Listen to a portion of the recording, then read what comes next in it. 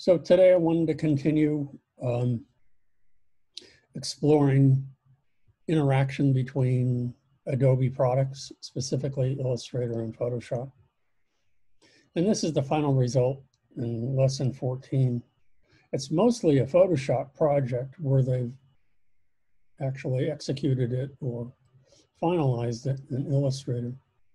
But I want to also demonstrate for you how to integrate Illustrator with Photoshop and some of the things that you need to look out for. Okay. So this may not be a very long lecture today. And I guess the other thing that I should make note of is that tomorrow will be our last webinar, but Friday is technically the last day of class. So if you can get everything in, some of you are on the mark and some of you are missing lessons and still have the final project to turn in and stuff. And I won't grade until probably Sunday. So give you a little bit of extra time. But then tomorrow really is it. So if some of you already have your final project, we could probably do a short critique of that. I'm curious to see what some of you have done. Okay, so back to Photoshop and Illustrator. If we deconstruct the project they've done for us, this is the final version, and you can see that they have a text layer, they have the pictures layer, and then they have the background layer. Okay, and I've locked them all. But if we twirl down, let's go ahead and turn off the top two layers and just look at the background and twirl that down to see what they have. So this is always a good way when if someone were to give you a file to before you actually start working with it, to deconstruct it, to understand how it was put together, because there isn't any one way of doing any of these projects.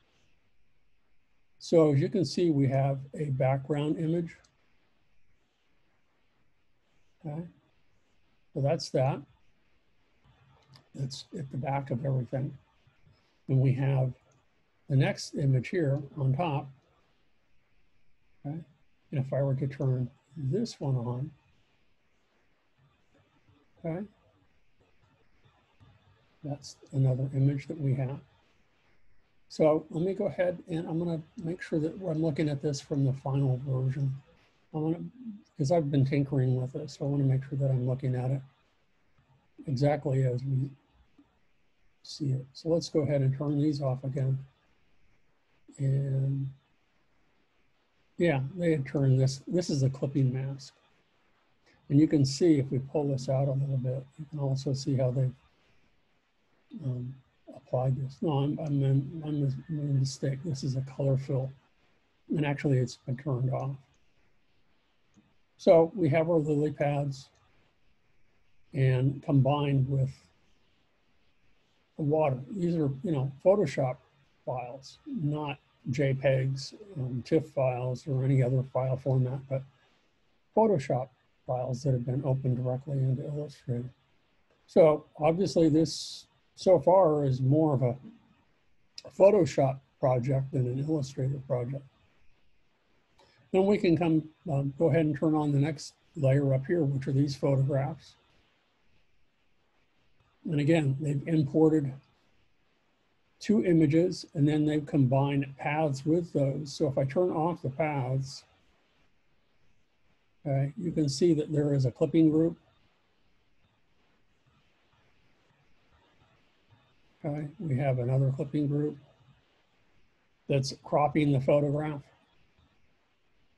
Okay, and if I turn that entire group off, so they've taken a Photoshop image or images, they've used rectangles to make clipping groups to crop part of the photographs and then place them in here. So again, so far this is a Photoshop project, but done in Illustrator.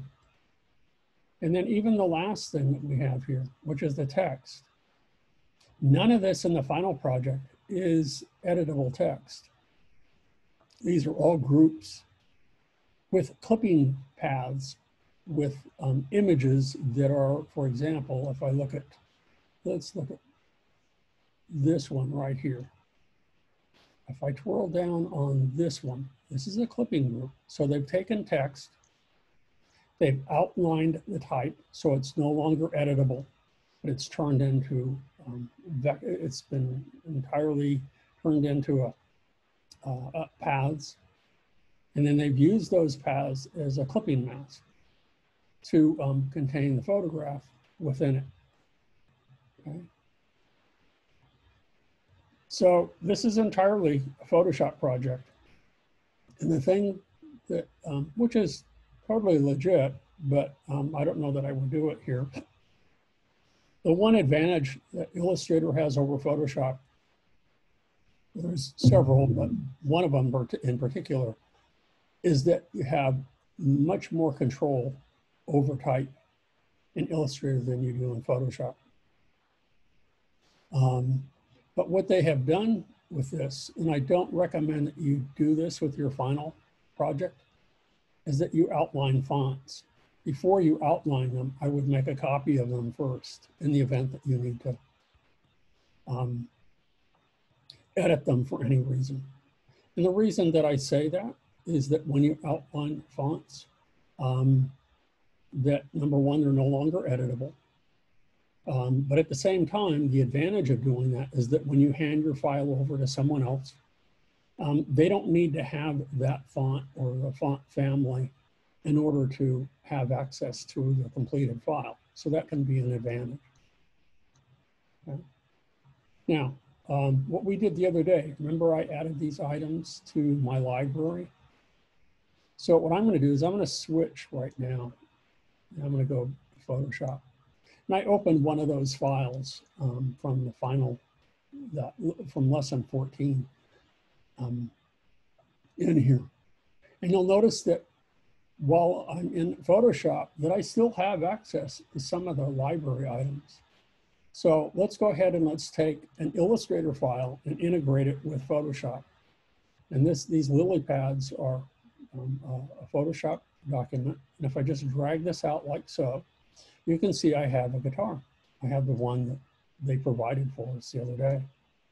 Now, what I can do is let's look at layers inside here to see what's going on. If you look at layers in Photoshop, and I know it'll be hard for you guys to see this, but this is a vector smart object, which means that it still behaves and has all of the characteristics of a file that is done in Illustrator. It is still vector. It can be resized. The resolution of this is really unimportant because it is vector and it's defined by mathematics.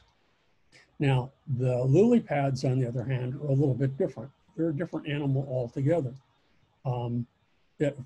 Select the, let me go back here. Professor, do you mind switching the interpreters to Bernice? Sure, okay. Hold on here. Switch to Bernice. Look, Bernice. There you go. So if we were to look at, if we look at the files in the Photoshop files down here, if you want to know what the resolution is, and I'm sort of getting into Photoshop right now, is that one way to doing that is just going to image size, and we can look here and we can see that the resolution of this is only 150 pixels per inch. Now, for most printing jobs, that would be inadequate. We would want something 300. Now, we could change this to 300, but typically that is a no-no. Because what that will do is, even if we resample it, because we're doubling the number, actually we're quadrupling the number of pixels in a square inch. it has to interpolate. And oftentimes you'll get blurring, you'll get jaggies. Usually the blurring is what occurs. The images, the original Photoshop images aren't as crisp as you would like them to be. So you have to know in advance when you're working in Photoshop the size that you'll be printing. And when you do, then make sure if it will be printed, especially with offset lithography, but even if not, if you want a high quality print, it should be 300 pixels per inch. Not, I mean, 150 is fine for presentation purposes. It's 72 pixels per inch is perfect, or really all you need for designing for the web. Okay. But originally my point was this is one way of bringing this object in here. So that's one way of doing that. So what I can do is let's go ahead and select that layer. And I'm just going to throw it away. Boom, so that's gone. Another way, from my perspective, keeping your Illustrator files as vector are really, really important, because that enables you to scale them indefinitely and to manipulate them without any cause for worrying about them blurring or being kind of looking pixelized.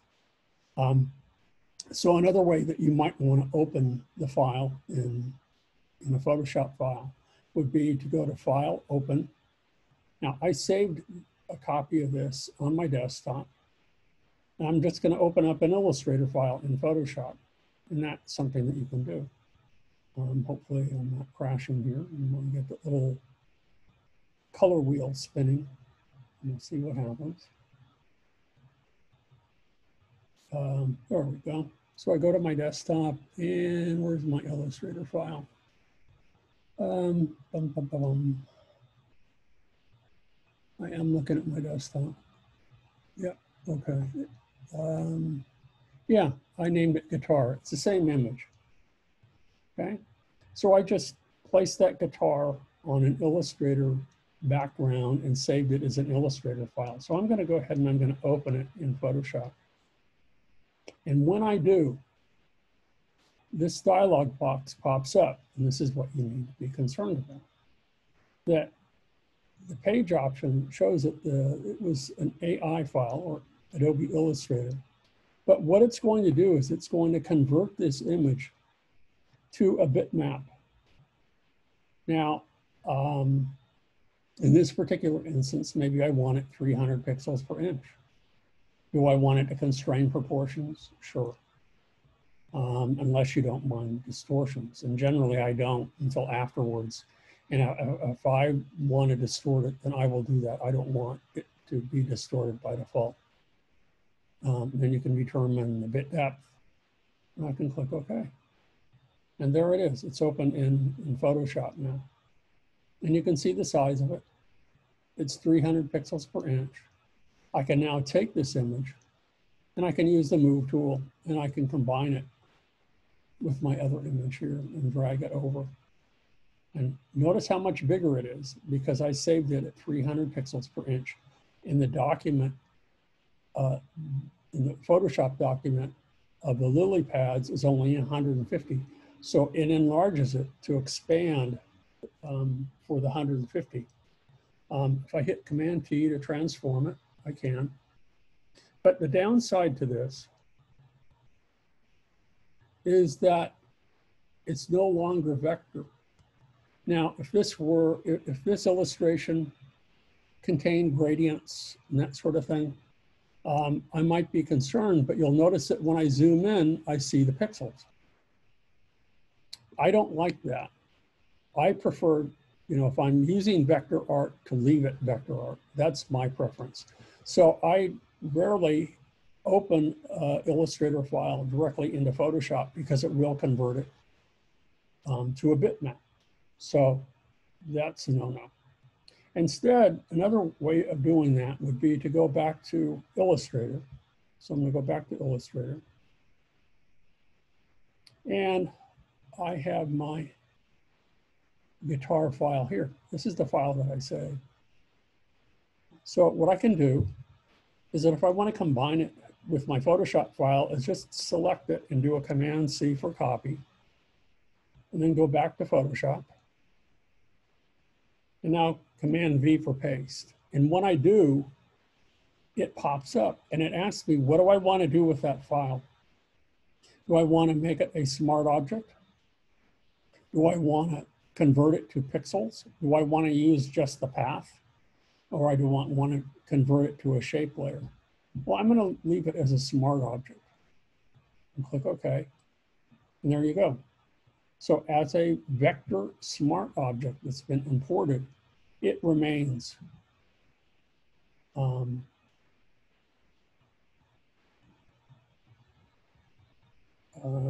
mathematically really, vector compatible, allowing me to do what I want with it. Now, even when I zoom in, though, the reason that you can see the pixels here is because it is only 150 pixels per inch. And it looks pretty crappy, to be quite honest. I don't know that I would want to use that this way. Okay. But that's, one of the things that you need to consider when you're going back and forth between vector and raster. So I'm going to try something a little bit different and experiment with you here. I'm going to remove that from here. And I want to open, I'm going to go ahead and open, let's close this guitar,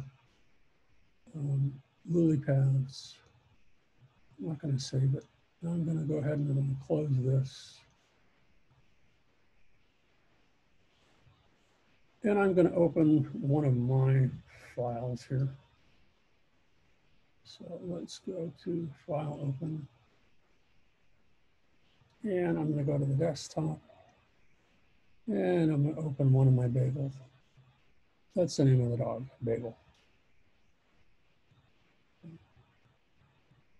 So again, if I look at my image of Bagel here, and I wanted to integrate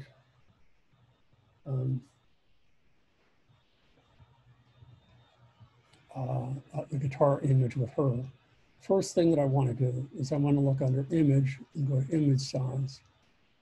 And you can see that this is 240 pixels per inch. Now, I've talked about high resolution being ideally at 300 pixels per inch. However, there are exceptions to that. And with most digital cameras now, even those that cameras that have raw file formats, the resolution of those images is 240 pixels per inch. So they fall under slightly a different rule, and 240 is more than adequate.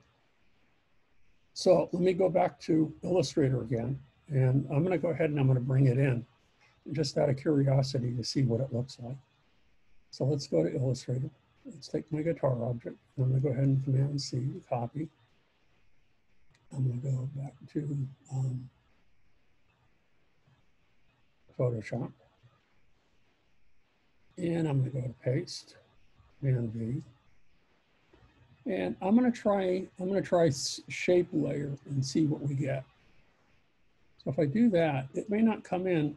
See, if I'm not careful about the layer that I use, and I want to bring that all the way to the top, this isn't exactly what I want here. Let's bring this all the way to the very top. It just brought it in as a rectangle. I don't want that. That's not going to help me at all. So let's try again. I'm going to hit Command V to paste. Come on.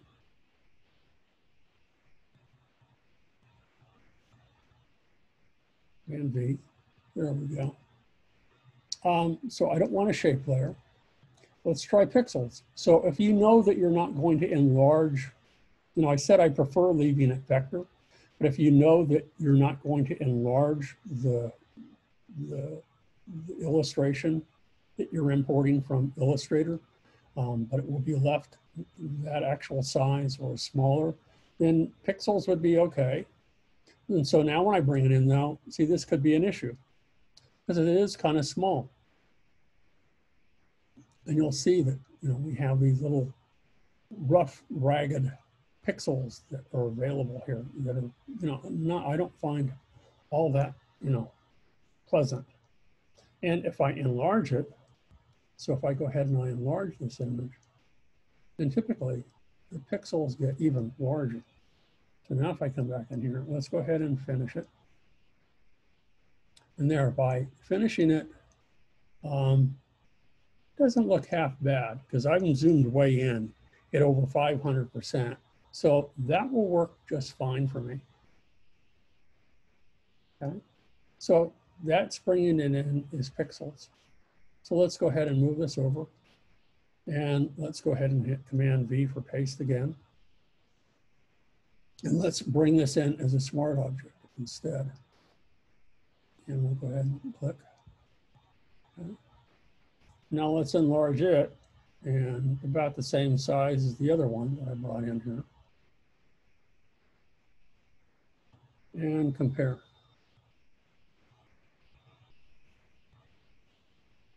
And they both look really very good. So it's up to you, I would normally leave it a smart object. I think that's the smarter way to go.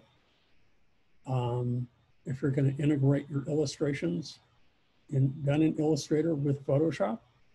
But, in this particular instance, just to bring it in as pixels would be equally as good, because when you do print your piece, especially using offset lithography, there's no such thing as vector. They don't do that. Everything has to be converted to pixels. Everything has to be converted to a halftone screen. So generally speaking, they do prefer that you work with something that's at least 240, 300 pixels per inch. But that's pretty much all I wanted to cover today. Let me pause my recording. And again, that's integrating Photoshop with Illustrator and Illustrator with Photoshop. You can go back and forth. For those of you who don't have any experience with Photoshop, there are vector tools available in the toolbar over here. And you can see that there's the pen tool, which is similar to the one that we've used in Illustrator. It's close to being the same, a little bit different. I don't think quite as good because it really isn't intended for this purpose, working in Photoshop, but they are available. The type tool is vector because it can be scaled indefinitely.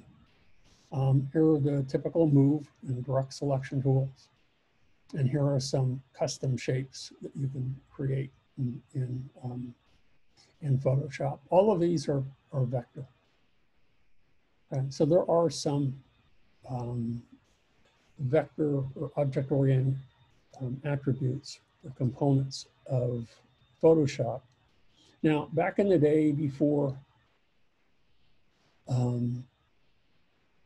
Illustrator or Adobe became subscription-based, you would have to make a decision. Are you going to buy a package of Adobe software that might include InDesign, Photoshop, Illustrator, and Dreamweaver, and I don't know, maybe there's some other packages that would include After Effects and things like that. Or maybe you could only afford just one. If you could only afford Illustrator, then how do you combine Photoshop or raster components into your design? Likewise with Photoshop, if you could only afford it, but you wanted to create vector images or vector graphics into your project, then how would you do that? Only having that one application, so that they had in both of the applications components that allow you to integrate them, but kind of minimally. But now that Adobe has gone to subscription-based, and if you subscribe to one, you subscribe to everything. And so now it really, many of these features become kind of, they're duplicated. It's really they're non-essential, but they're not going to eliminate them. So It would be up to you. Now for the final project that they're doing here, let me go back to Illustrator again. And would you mind switching the interpreters, Professor, back to Brooke? Yeah. Thank you. Let's go back there.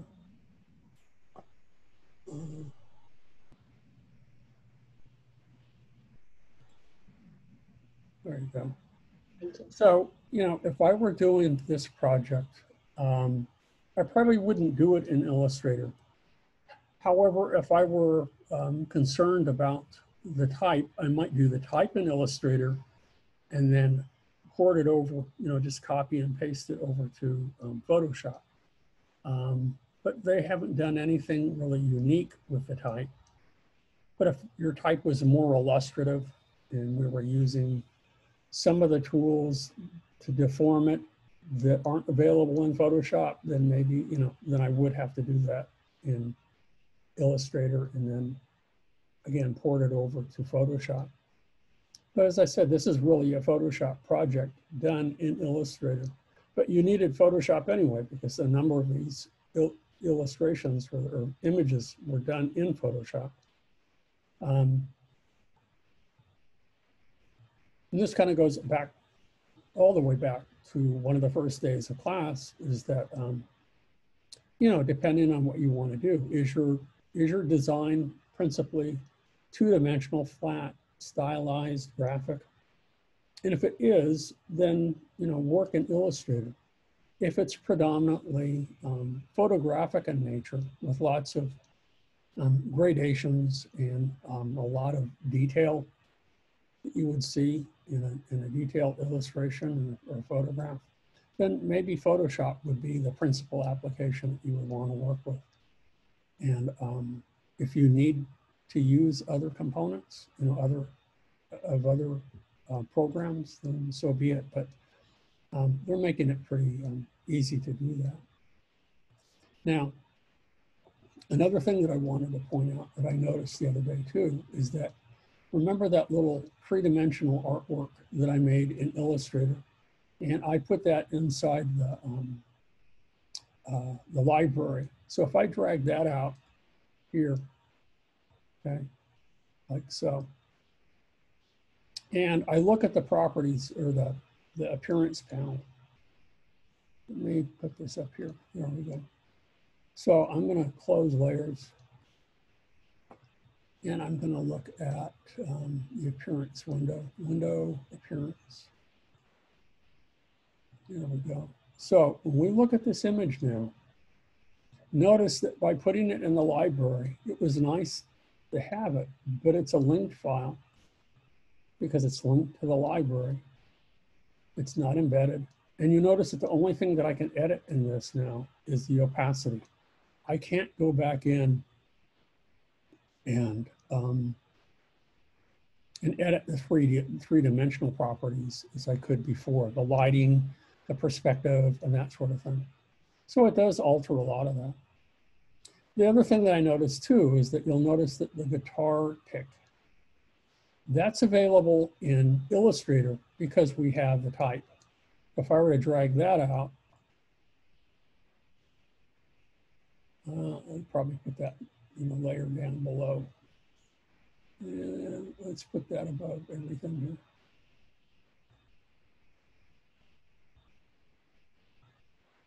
here. Create a brand new layer. And let's put the guitar pick at the very top.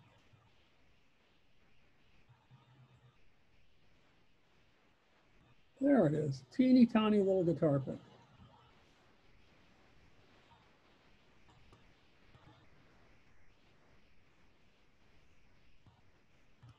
There you go. The reason that that is there is that we have the font. This is an editable font. Okay, was. But if I go back to Photoshop and I look at my library, you can see that for graphics that pick is not available.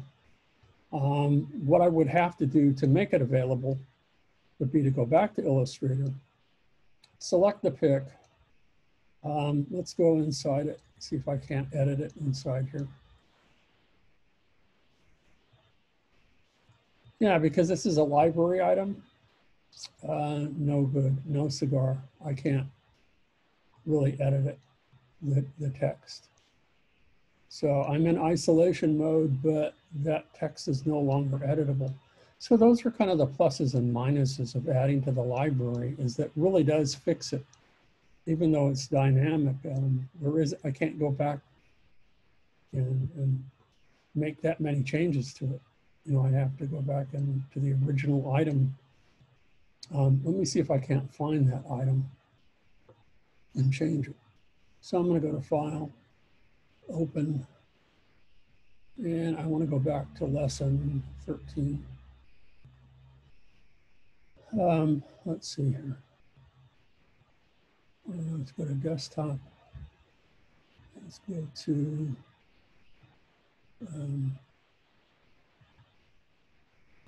Lessons. And let's go ahead and open Lesson 13. And I want to look at these sample images. Right? So let's take this one again. Notice that the text is editable. And normally I like to keep things like that. So I can, if I don't like the font, I can change it. But I'll go ahead and I'll select type. And I'm going to say that I want to outline, create outlines. So this is no longer editable text. And that's okay for us for right now. So now what I can do is I can take this whole thing. Let's take the whole kit and caboodle here. Let me zoom out. Make sure that I have everything selected in here. And I'm going to go ahead and group it. There we go. Now I'm going to put it into the library.